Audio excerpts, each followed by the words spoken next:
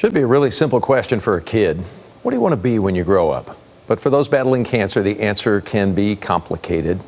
Now, though, a special photo exhibit in Dallas is celebrating these warriors and invites you to the fight. Robbie Owens with a celebration of heroes going on right now at NorthPark Center.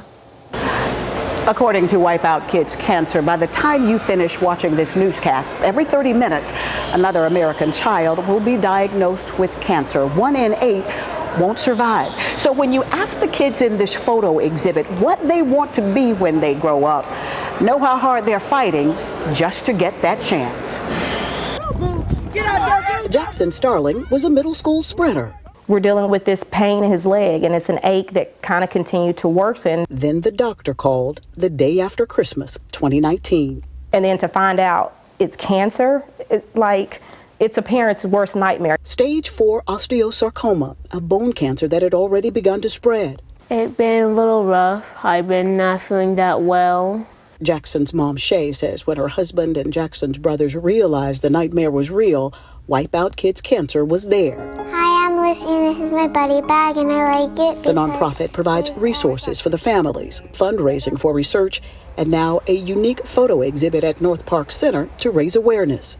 How can we help them grow up? They need help with resources, they need help with research, they need help getting through this battle. And do we have to wait until it's our child to be in action? I say no. Good girl. Of course, I asked Jackson what he wants to be when he grows up. I want to be a graphic designer and an actor. And I asked his mom about the cancer that threatens to stand in his way.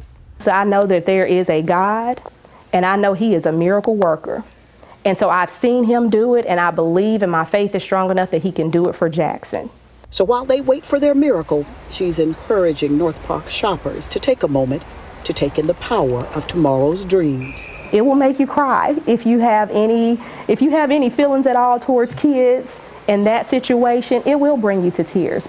In Dallas, Robbie Owens, CBS 11 News. And just so you know, the When I Grow Up warrior portraits are going to be on display until Sunday through this weekend. You'll find it on the lower level right between Neiman Marcus and Nordstrom's. We'd encourage you to go by.